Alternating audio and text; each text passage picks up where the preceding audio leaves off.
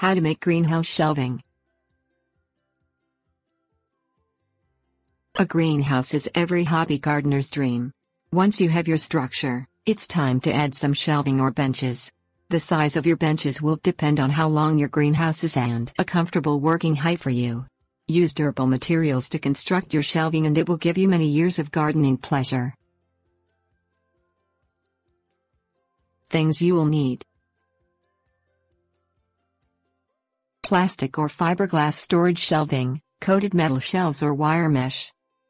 2x4s made of cypress, redwood or hemlock. Galvanized screws. Saw. Screwdriver. Measuring tape. Staple gun optional. Safety equipment, such as gloves and goggles.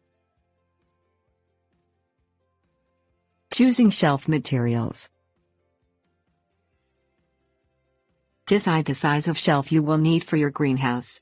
You can build the shelf as long as you want, but make sure it is only 2.5 to 3 feet deep to ensure that you can reach all the way to the back. Pick the type of wood you want to use for the base. Hemlock, cypress and redwood are all good choices, because of their rot-resistant qualities. Decide on shelving materials. Some inexpensive and convenient options for shelving are plastic or fiberglass storage shelves or vinyl-coated metal shelving. These materials are strong enough to hold flats of plants and are rust and rot resistant. Chicken wire or metal mesh may be stapled to the base instead, although these materials will not last as long.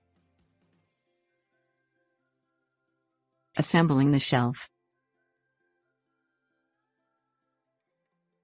Cut the pieces as follows: 3 long sections, 2 for sides and 1 for the center support, 4 short sections, 2 for sides and 2 for leg supports and 4 legs. The length of the shelf depends upon the size of your greenhouse. The length of the legs will depend upon how high you want your bench to be. Between 30 and 36 inches is a common height.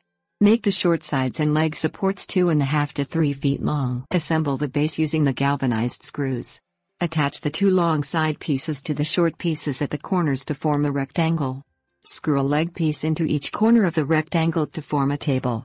Add the center support down the middle of the rectangle and screw the remaining short pieces across each pair of legs to give the base of the shelf more strength and stability. Lay the shelving on top of the wooden base. If you can't find one piece of shelving to cover the entire width of the base, you can use 2 narrower pieces as long as they meet at the center support. If you are using wire mesh, staple it securely to the wooden frame. Tips: warnings. You can add more layers of shelving on top of the first, but be careful not to shade the plants on the bottom shelf too much.